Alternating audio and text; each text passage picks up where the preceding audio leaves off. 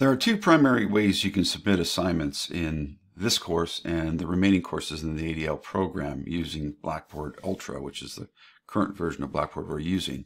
The first version is to go into the course content area, click on the course modules or classroom, and then select the week that you're working in, and then go down to the assignment that you are looking to submit, in this case the innovation proposal.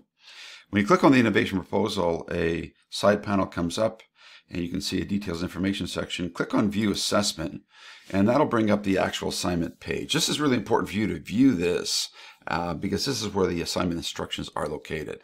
The rubric does not include the assignment instructions. Rubrics should never include assignment instructions.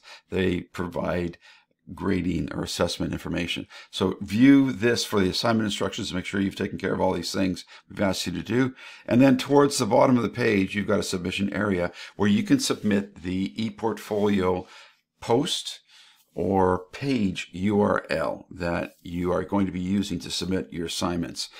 Throughout the entire ADL program, we are asking you to submit or post your assignments through your ePortfolio and then submit the URL. Only in 5305 and in the first couple of assignments like the innovation proposal, there is an option to use a Google document because not everybody will have had developed or have an ePortfolio up and running. This is the only instance where we're going to accept an alternative to your ePortfolio URL. So please keep this in mind. You must submit an ePortfolio URL that is going to take you directly to the page or post on your ePortfolio. Don't make us hunt for it.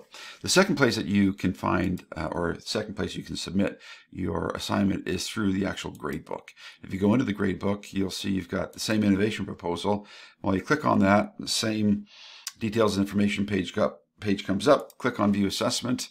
And then you've got the same page, which I had just shown you before, where you've got the assignment instructions, scroll down to the bottom, and you've got the submission area here as well. Submit your assignment URL, which will lead directly to the page or post on your ePortfolio where it is located. Please don't make us hunt for your assignments. Don't just take us to the starting page of your ePortfolio. Make sure your URL takes us directly to the assignment. Hopefully you find these tips helpful and this will aid you in making your assignment submission.